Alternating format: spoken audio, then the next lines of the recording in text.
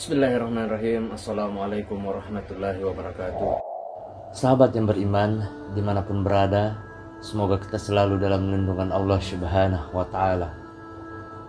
Kembali lagi di SHB Official atau Sahabat Beriman Official, dimana pada kesempatan yang mulia ini saya akan mengangkat pembahasan dimana yang berjudul Misteri Imam-Mahdi di tahun 2024.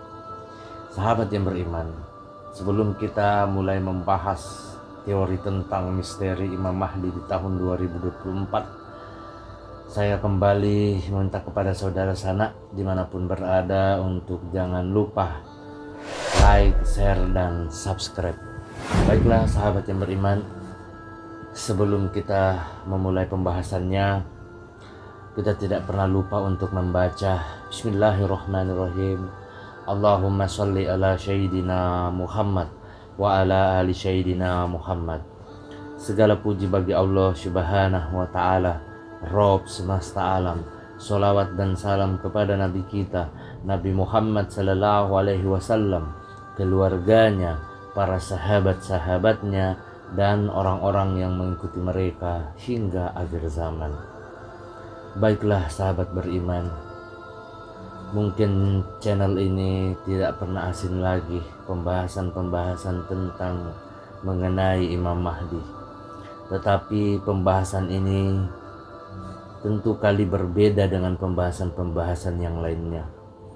Mungkin ini membahas secara detail mengenai misteri kedatangan Imam Mahdi di tahun 2024 yang masih menjadi penantian para umat Islam, terutama umat Muslim. Sahabat yang beriman, banyak sekali hadis nabi dan keluarganya yang berbicara tentang tahun kedatangan atau kemunculan Imam Mahdi. Ini tentu menjadi misteri. Saya sendiri banyak mengkaji secara mendalam tentang persoalan ini. Akhirnya setelah melalui analisa panjang dan mendalam atas berbagai hadis, sejarah, hingga berbagai penemuan ilmiah, saya sampaikan pada sebuah kesimpulan bahwa tahun 2015 Masehi adalah tahun kedatangan Imam Mahdi. Sebagaimana yang dijanjikan oleh Allah Subhanahu wa ta'ala, saya mengajukan banyak argumentasi serta sandaran berupa ayat-ayat Al-Quran seperti surat Al-Fatihah, Al-Ma'idah, Al-Isra, dan Al-Kahfi untuk mendukung dan memperkuat kesimpulan tersebut. Baiklah sahabat beriman, mulai dari surat yang pertama yaitu surat Al-Fatihah, mengenai surat Al-Ma'idah, Al-Isra, dan Al-Kahfi. Mengenai kedatangan Imam Mahdi, pernah dalam Al-Quran atau ada dalam Al-Quran mengenai Ashabul Kahfi, kisah Ashabul Kahfi atau para penghuni gua yang diceritakan dalam Al-Quran sebagai tanda kebesaran dari Allah Subhanahu wa ta'ala. Kisah tersebut berawal dari kekejaman seorang penguasa saat itu yang bernama Dictianus. Dialah salah seorang penguasa di salah satu provinsi Romawi yang bernama Philadelphia. Kini tempat itu diyakini terletak di daerah sekitar kota Amman, Jordania. Peristiwa ini terjadi antara zaman Nabi Isa alaihissalam dan Nabi Muhammad sallallahu alaihi wasallam. Di dalam era kepemimpinannya, Dictianus menghukum siapa saja yang beriman kepada Allah Subhanahu wa ta'ala sebagaimana yang diajarkan oleh Nabi Isa alaihissalam, sehingga mengakibatkan banyak pengikut Nabi Isa yang menyembunyikan keimanannya. Lantaran takut terhadap kekejaman Dictianus, secara diam-diam terdapat 6 orang pemuda soleh yang kesemuanya adalah pejabat pemuda tersebut melarikan diri dari kejaran tentara Dictianus dan bersembunyi di dalam sebuah gua. yang terletak di desa Rokin di luar kota Philadelphia. Dalam perjalanannya sahabat beriman, keenam pemuda tadi bertemu dengan seorang pengembala yang memiliki seekor anjing. Ternyata pengembala itu memiliki keimanan yang sama. Mereka pun memutuskan bersembunyi di sebuah gua seraya berdoa mengharap jalan keluar terbaik dari sisi Allah SWT. Sahabat yang beriman, Allah SWT mengabulkan doa mereka dengan cara mendatangkan rasa kantuk, lalu membuat mereka termasuk seekor anjing itu tertidur pulas, dan Allah SWT menunjukkan kekuasaannya dengan menidurkan mereka selama 300 tahun. Sehingga ketika terbangun, mereka mendapati penguasa yang memerintah kota tersebut sudah berganti dengan penguasa baru. Ternyata adalah seorang yang beriman kepada Allah SWT. Dalam berbagai versi, nama-nama keenam pemuda seorang pengembala dan anjingnya bernama: 1. Maximilianus, kemudian nama yang kedua Lambilicus, kemudian yang ketiga Martinus, yang keempat Dionysius, Yohanes, kemudian yang keenam Exakostadianos, kemudian yang ketujuh Antonius, kedelapan atau anjingnya bernama Koimeterion. Sahabat yang beriman, Muhammad al-Baqir radhiyallahu anhu berkata, sesungguhnya Imam-Mahdi akan berkuasa selama 309 tahun, sebagaimana Ashabul Kahfi bersembunyi di dalam gua.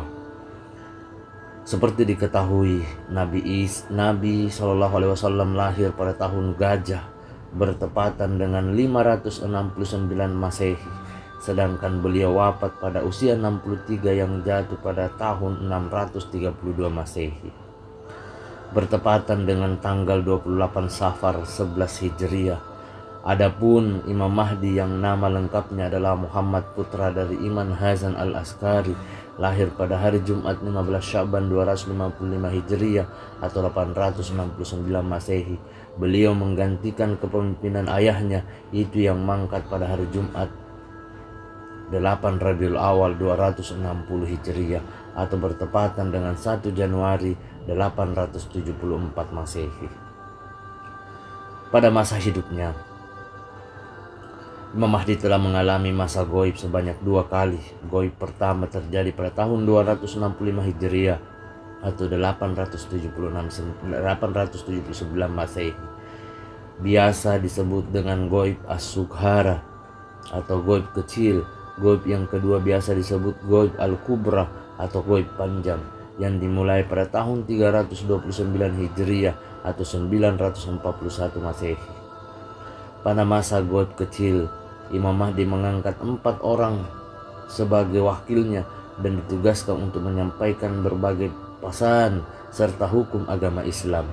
Namun keempat wakil Imam Mahdi ini kemudian meninggal pasca kematian mereka. Inilah Imam Mahdi mulai memasuki tahap goib panjang. Goib yang kedua ini terus berlangsung hingga saat ini. Sahabat yang beriman, semoga bisa dipahami apa yang saya bahas. Jika dihitung berdasarkan saat kelahirannya, maka artinya saat melakukan goib panjang Imam Mahdi telah menginjak usia 72 tahun, yaitu 941 Masehi. Atau tahun dimulainya goib panjang dikurangi 869 Masehi, tahun kelahiran Imam Mahdi. Hasilnya adalah 72. Jadi saat melakukan goib panjang beliau tengah berusia 72 tahun. Sahabat yang beriman, dalam beberapa hal, keluarga suci Nabi kita Nabi Muhammad SAW mempersamakan Imam Mahdi dengan riwayat sejarah Ashabul Kahfi, para penghuni gua. Untuk mengetahui titik persamaan antara keduanya, kita dapat merujuk pada surat Al-Kahfi. Berikut analisanya. Yang pertama, dalam surat Al-Kahfi terdapat ayat-ayat yang menceritakan sejarah penghuni goa Menariknya, jumlah kata dari keseluruhan ayat yang menceritakan tentang sejarah Ashabul Kahfi ini berjumlah 309 kata, dimulai pada ayat 9 hingga pada ayat 25. Sungguh menakjubkan. Jumlah ini jika dihitung berdasarkan perhitungan tahun Hijriah sama dengan masa tidur Ashabul Kahfi di dalam gua, yaitu 309 tahun. Adapun jika dihitung menurut perhitungan tahun Masehi, maka Ashabul Kahfi telah tidur selama 300 tahun, artinya 309 tahun menurut hitungan tahun Hijriah. Dalam perhitungan Masehi adalah 300 tahun. Jadi angka 309 adalah sama dengan jumlah kata dalam surat Al-Kahfi yang menceritakan tentang riwayat Ashabul Kahfi. Saya tidak menerka-nerka, namun memang demikian fakta hasil kalkulasinya. Sahabat yang beriman. Kemudian yang kedua, tidak hanya itu, namun terdapat hal yang jauh lebih menarik dan membuat Anda tercengang. Ternyata rentang antara kelahiran Nabi SAW tahun 569 Masehi sampai masa kelahiran Imam-Mahdi tahun 869 Masehi jumlahnya adalah 300. Angka ini sama dengan masa tidurnya Ashabul Kahfi di dalam gua. Dengan mengacu pada perhitungan tahun Masehi, menakjubkan bukan? Sahabat yang beriman. Kemudian yang ketiga, mungkin dua hasil hitungan di atas belum cukup sahabat beriman meyakinkan saudara-saudara sahabat-sahabat. Karena itu saya akan ajukan fakta lainnya masih dalam bentuk hitungan tahun yang dapat menambah keyakinan Anda. Tahun 632 Masehi adalah tahun wafatnya Nabi SAW, sementara Imam-Mahdi melakukan goib panjang pada tahun 941 Masehi. Ternyata rentang waktu antara tahun wafatnya Nabi hingga goib panjangnya Imam-Mahdi adalah 309 tahun. Sekali lagi, angka ini sama dengan lamanya waktu Ashabul Kahfi tertidur dalam gua, sebagaimana tertuang dalam Al-Quran. Menurut Anda sahabat beriman, apakah ini hanya sebuah kebetulan? Silahkan dijawab dalam kolom komentar. Kemudian yang keempat, jika bukti di atas belum cukup untuk meyakinkan saudara, maka saya akan mengajukan bukti kuat lainnya dalam surat Al-Kahfi, sejarah para penghuni gua, mulai diceritakan pada ayat ke-9. Adapun ayat pertama hingga ke-8 belum bercerita tentang peristiwa tersebut. Jika dihitung, jumlah kata dari ayat pertama hingga ke-8 dalam surat Al-Kahfi adalah sebanyak 79 kata. Di sisi lain, seperti dijelaskan di atas, Imam-Mahdi lahir pada tahun 869 Masehi dan melakukan goib panjang pada 941 Masehi. Cobalah perhatikan sahabat beriman, dengan seksama angka-angka di atas 79 kata, lalu tahun 869 Masehi dan 941 Masehi, rentang waktu antara masa kelahiran Imam-Mahdi hingga goib panjangnya adalah 72 tahun, yaitu masa goib panjang 941 Masehi dikurangi tahun kelahiran Imam-Mahdi 869 Masehi, hasilnya adalah 72 tahun. Sahabat yang beriman,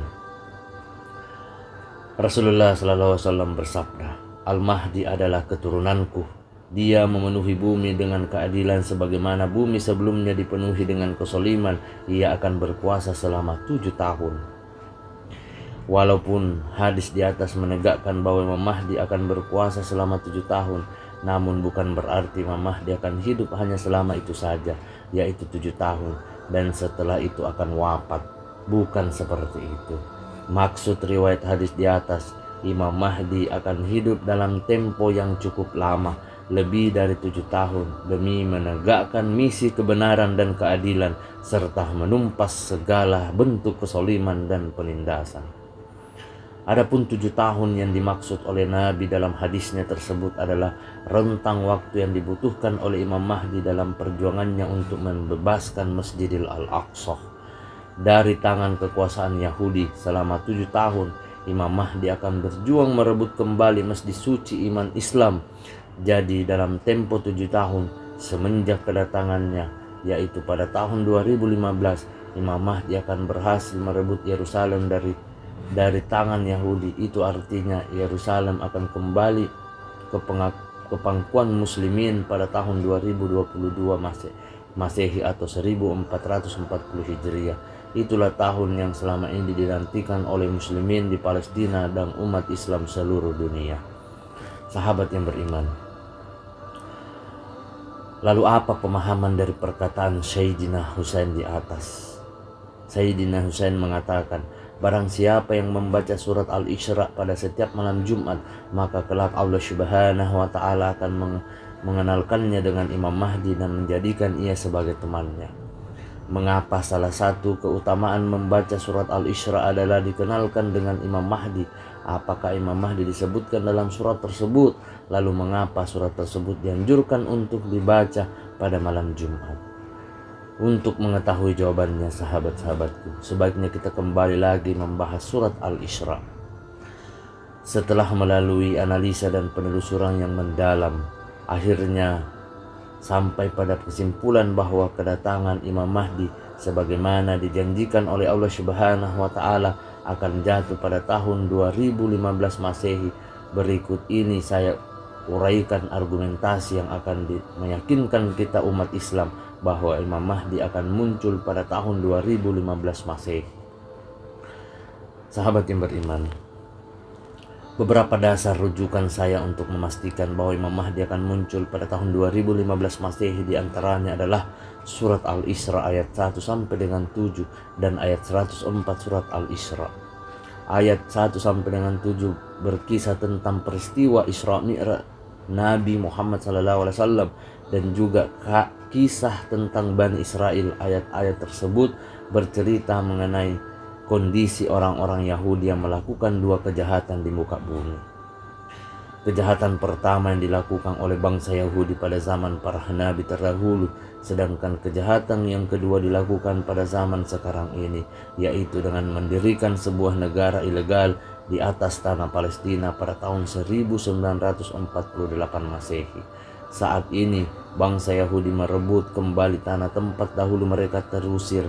Allah SWT berjanji untuk menghancurkan mereka melalui tangan Imam-Mahdi sebagaimana terdapat dalam sebuah firman yang berbunyi, dan apabila datang janji akhir, kami datangkan kaum lain untuk menyuramkan muka-muka kalian dan mereka masuk ke dalam masjid sebagaimana musuh-musuh kalian memasukkannya pada kali pertama, dan untuk membinasakan sehabis-habisnya seluruh apa yang mereka kuasai. Al-Isra ayat 7. Sahabat yang beriman dimanapun berada, semoga kita selalu dalam lindungan Allah SWT. Setelah meyakini bahwa tahun 2014 memiliki nilai dan momentum yang istimewa, lebih lanjut saya mempertanyakan, apakah istimewanya tahun 2014 itu? Gerangan peristiwa dahsyat dan fenomena apakah yang akan terjadi pada tahun tersebut sehingga penafsirannya dapat kita temukan dari ayat-ayat Al-Quran surat Al-Isra. Sahabat yang beriman, prediksi ilmiah itu menyebutkan bahwa pada tahun 2014 akan ada sebuah meteor dengan kekuatan dahsyat yang mengarah dan berkemungkinan membentuk bumi atau membentur bumi. Demikian dahsyatnya benturan itu hingga diprediksi akan mengencang dan membahayakan keterlangsungan hidup manusia. Beberapa ahli astronomi berpendapat, kalaupun meteor itu tidak sampai membentur bumi, maka dampaknya akan cukup besar bagi ekosistem di bumi. Hal ini akibat terlalu dekatnya meteor tersebut berpapasan dengan garis edar bumi. Salah satu dampak yang paling dahsyat adalah terjadinya bencana alam besar dan hujan sangat lebat dalam bentuk tempo yang panjang. Selain itu, sahabat yang beriman, kematian tentu saja dampak lainnya adalah hancurnya lahan-lahan pertanian. Sahabat yang beriman dimanapun berada, Pertanyaan saya, lalu apa kaitan antara prediksi ilmiah di atas dengan tahun kemunculan Imam-Mahdi? Saya yakin pertanyaan inilah yang segera Anda ajukan. Sahabat yang beriman dimanapun berada, semoga kita selalu dalam lindungan Allah SWT. Demikianlah pembahasan kita pada kesempatan kali ini. Perlu kita ketahui sahabat beriman, atau saya memberikan sekedar informasi bahwa teori yang saya ambil dari istaibabusalamsula.ac.id. Saya sebelum menutup pembahasan kita kali ini memohon maaf apabila ada salah kata ataupun ucapan di dalam video ini. Perlu kita ketahui bahwa kebaikan, kebenaran itu hanya milik Allah SWT. Kesalahan serta keburukan itu datangnya dari saya pribadi selaku manusia biasa yang tidak pernah luput akan kesalahan. Akhir kata, sebelum saya mengakhiri, jangan lupa subscribe, like, share, dan komen. Wabillahi taufiq wal hidayah. Wassalamualaikum warahmatullahi wabarakatuh.